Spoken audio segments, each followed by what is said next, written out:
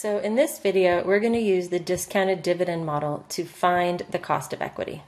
In our last video, we consolidated the quarterly dividends into annual dividends.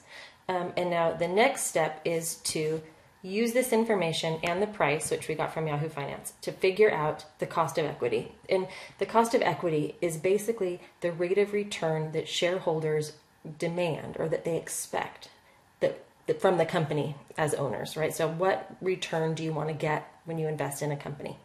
And this is one way where we can kind of use historical information to guess, right? If shareholders think that the firm should be paying higher returns, they'll pay less for the stock. And so the markets, which deal well with information, use the price of the shares to balance out the rate of return that shareholders require. So what we need to do, using the discounted dividend model, right, we would say that the cost of equity, RE, is equal to the next dividend that the firm is going to pay divided by the price at time 0 plus the growth rate. That's essentially the formula that we're going to use. It's in the book. And so we're going to calculate the growth rate in two ways. We're going to calculate the arithmetic average,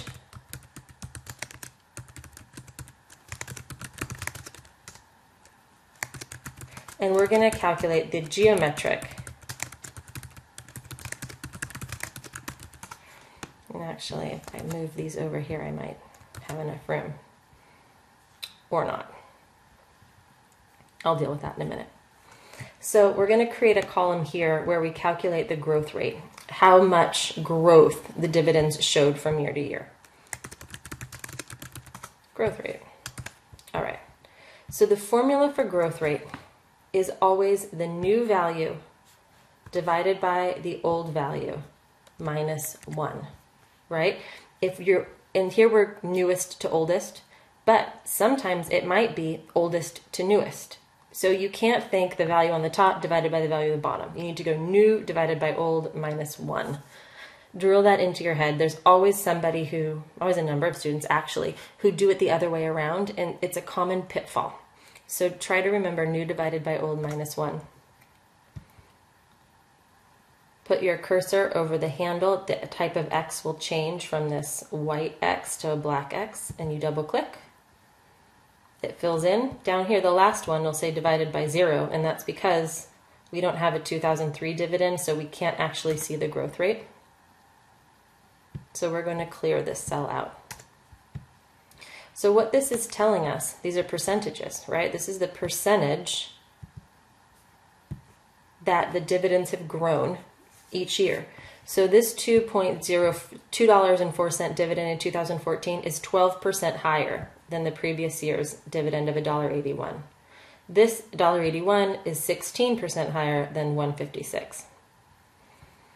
And if I just expand these 3 cells, just for symmetry, a little bit, I don't have to change what I wrote.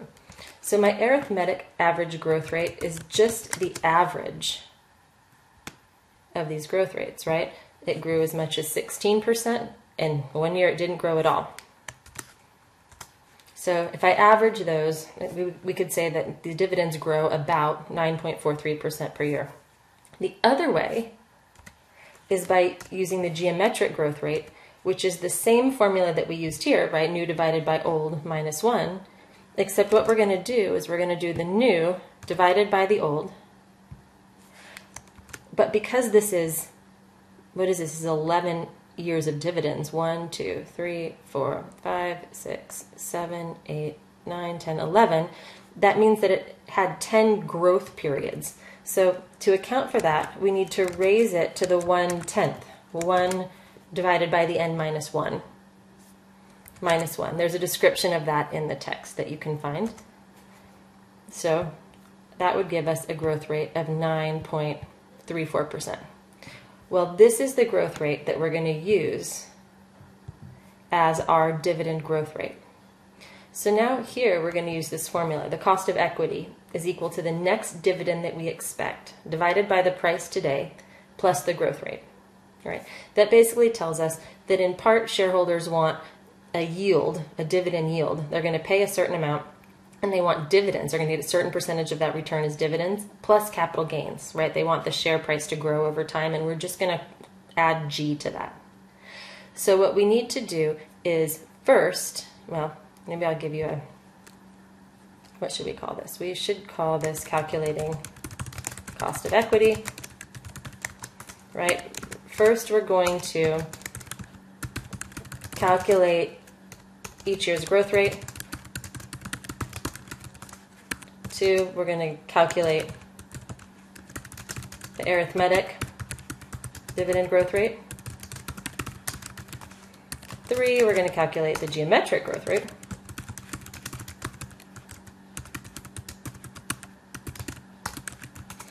And then 4, we're going to project, in this case, 2015 dividend. If you're looking at this and it's next year, you'd be projecting 2016 dividend. And then we're going to use the projected dividend to estimate the cost of equity. All right. So we're going to say estimated, no, we're just going to call estimated, sure, let's use the word. Estimated D1. That's the dividend next year, right? So this, we could call this the estimated 2015 dividend. And that's D1. Yeah, there's enough room.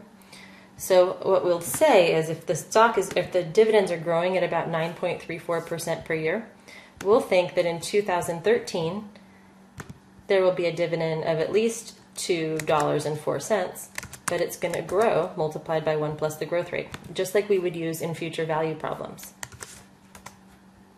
So we think that next year we're going to get a dividend somewhere around $2.23.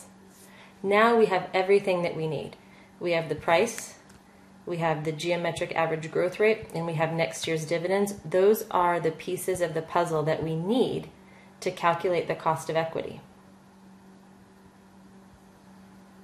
So our cost of equity, RE, is going to be equal to, you need to use parentheses here, so our next dividend divided by the price that we would pay, that's some percentage return, right, plus our growth rate. So we would say that shareholders of Hershey's, that Hershey's shareholders are estimating that they're going to have a return of about 11.39%. So when Hershey's is thinking, how much return do I need to give my shareholders in order for them to continue to invest in my company, they can look at today's share price and assume that these dividends growing at the rate that they're growing, balanced with this share price, mean that investors getting this rate of return are happy, right? Because that's what they're paying. So that's how we calculate our cost of equity. Happy calculating, and of course, let me know if you have any questions.